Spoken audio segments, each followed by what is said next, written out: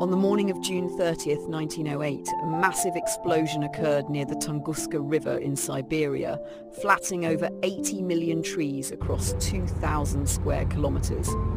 Witnesses reported seeing a fireball streaking through the sky, followed by a blinding flash and a shockwave so powerful it shattered windows and knocked people off their feet, hundreds of kilometers away.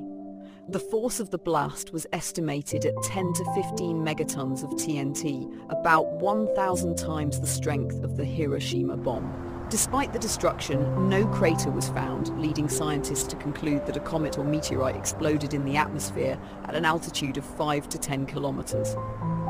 This airburst is believed to be the largest impact event in recorded history, yet its exact cause remains speculative due to the lack of definitive evidence. The Tunguska Event serves as a stark reminder of the potential threat posed by near-Earth objects.